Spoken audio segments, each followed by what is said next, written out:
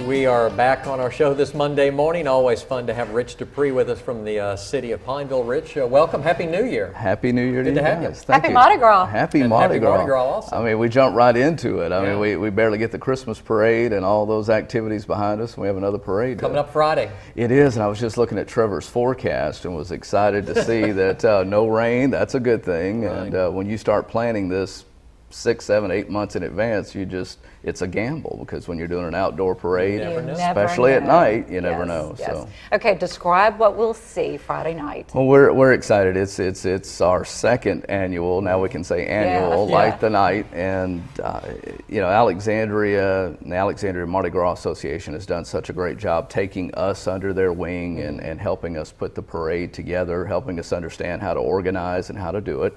Last year we had 10 floats. This year we'll have 13 floats. 6 bands last year. We'll have 7.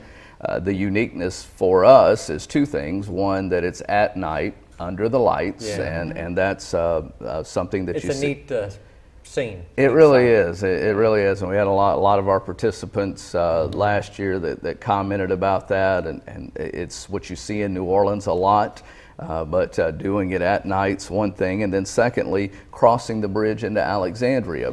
You know, doing what we try to do as economic leaders in our community, and that's merge our 2 cities together. Well, that's what we do with the parade as well. So we're excited about that, and just great corporate sponsors. We do not have organized crews per se like the AMGA does, so we depend on great corporate sponsors to man floats and sponsor floats, and so, you know, like our friends at Clico that have the crew of power and others like that. So it really is, and they'll all have throws, much like these, that I'm not going to toss them at you. Thank you. Because they have a very nice medallion on the end of them. But so we're excited about it. It's this Friday night. Starts at 6 p.m. We'll go from Louisiana College, you know, down Main Street toward the river, cross the bridge into Alexandria. Then we will turn left onto 3rd Street and continue down 3rd Street through the revitalized business district of downtown Alexandria, and then end just past the mini park. Fun. So I think it's neat also, you have Faith Ford as the Grand Marshal. We're really, you know, we've been talking with Faith for a while about this opportunity, and you never know in Hollywood if she was going to be able to get away or not to be here. She spends a couple of weeks in Los Angeles, a couple of weeks back here in Pineville, but we're so honored to have Faith Ford and the recognition that brings to our parade, and likewise to celebrate one of our own. So that's a great thing. Let's talk about some of the bands that will be there. We've reached out a little bit further to some of our area high schools, getting into some of the other parishes. We're not quite there yet where we can bring in some of our big collegiate bands like our friends in Alexandria have been able to do, but we've got like I said, 7 bands this year from Pineville High to Faraday to Peabody to Grant. So just crossing out and picking up some of them. And then we have some of the AMGA, Alexandria Mardi Gras Association floats that also join our parade.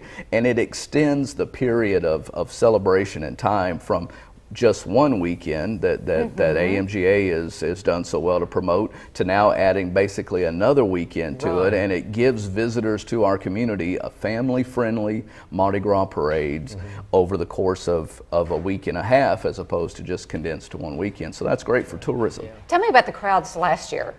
It was our first. We didn't know what to expect. We weren't able to barricade our whole route. We were a little concerned about that. We're still working on that and growing that. Learned from that first one. Yes, we did, and we're working on doing that. But the crowds were just tremendous along the whole route. And then, of course, last year when we got into Alexandria, Taste of Mardi Gras was also going on. That won't be the case this year. But just our Grand Marshal was General Curtis. He was almost out of throws when we crossed the bridge, and we had to get him more throws up to his float so that his part of the float to cover that. But it's a great night. Sure, the community coming together and enjoying, most of all, again, a family-friendly event. So families need to get there early. They do. They Save do. Their spot. And I can't say again, thanks enough to folks like the AMGA, the Convention and Visitors Bureau. They have just been huge in helping us get something that we weren't sure we wanted to do, weren't sure we wanted how we were going to organize it, but to get it off the ground. So. Well, thank you so much to the City of Pineville, and certainly thank you so much to all of those corporations that are participating. I mean, that's a gift to the community. It really is, and we appreciate it. Most of them are headquartered in Pineville, but again, a lot of the AMGA sponsored floats are Pineville folks anyway that are in AMGA organizations, crews, if you will, and so we're excited about doing this. All right, Rich, we'll be back with you in just a minute. We'll talk about the year ahead for Pineville. City of Sounds Pineville. good. Sounds Thanks. good.